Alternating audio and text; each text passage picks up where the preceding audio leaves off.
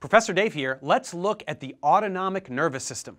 He knows a lot about the science stuff. Professor Dave explains.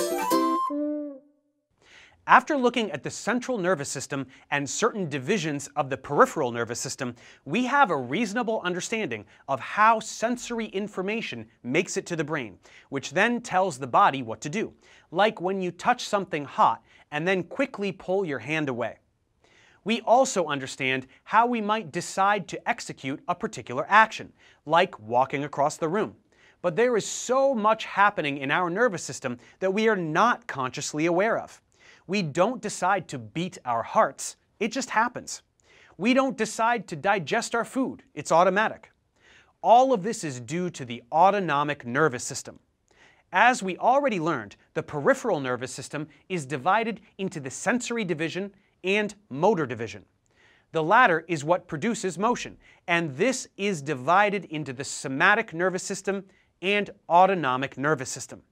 The autonomic nervous system is in turn divided into a sympathetic division and a parasympathetic division. So let's talk a bit more about what this means.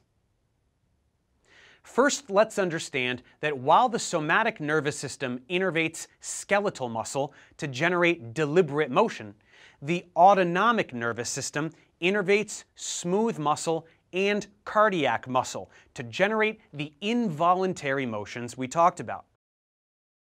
There are differences in neuronal structure as well. For the somatic, axons are heavily myelinated and singular, releasing acetylcholine. For the autonomic, neurons are lightly myelinated or non-myelinated, and there will be a two-neuron chain from the central nervous system to effector organs. The first of these is the preganglionic neuron with its preganglionic axon, and the latter is the postganglionic neuron with its postganglionic axon, and these release either acetylcholine or norepinephrine, resulting in either a stimulatory or inhibitory response, in contrast with somatic, which is always stimulatory. As we said, the autonomic nervous system has two divisions.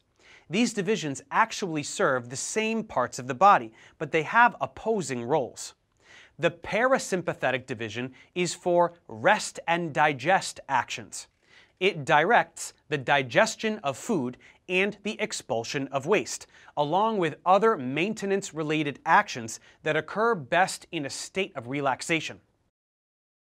The sympathetic division, on the other hand, springs into action in emergency situations, enacting the fight or flight instincts, raising the heart rate, constricting blood vessels, and releasing more glucose from the liver, all actions that help an organism evade danger. These two systems work together most of the time to keep the body running smoothly, a process called dual innervation. But in specific moments, one may dominate depending on the immediate needs of the organism. To get a bit more specific about the anatomy of these divisions, parasympathetic fibers originate in the brain and sacral region of the spinal cord, which are the opposite ends of the central nervous system, whereas sympathetic fibers originate in between, in the thoracic and lumbar regions of the spinal cord. Parasympathetic has long preganglionic and short postganglionic fibers, with the ganglia residing in the effector organs, while the opposite is true for sympathetic, so the ganglia sit very close to the spinal cord. Here we can see the various nerves of the two divisions and the organs they innervate. The sympathetic division also has some interesting roles. It is responsible for the regulation of sweating, meant to control body temperature. It has an influence on metabolism, as well as kidney activity. And all the activity in the autonomic nervous system is regulated by components of the central nervous system. So with that, we come full circle. Let's quickly review the divisions of the nervous system before moving forward with other systems.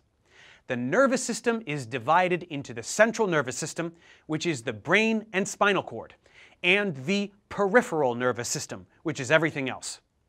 This is divided into the sensory or afferent division, which is the half that goes from sensory input to the brain, and the motor or efferent division, which goes from the brain to whatever the brain needs to control. This division is comprised of the somatic nervous system, when the conscious mind is involved, and the autonomic nervous system, when activity is automatic. And finally, the autonomic nervous system is split into the sympathetic division, which takes over in times of emergency, and the parasympathetic division, which is in charge of regular maintenance. We have just barely scratched the surface on the complexity of the nervous system, and we will continue to refer back to it in order to build upon our knowledge as necessary while we continue to learn about human anatomy. So now let's move forward and learn about some other systems in the body. Thanks for watching, guys. Subscribe to my channel for more tutorials. Support me on Patreon so I can keep making content. And as always, feel free to email me, ProfessorDaveExplains@gmail.com.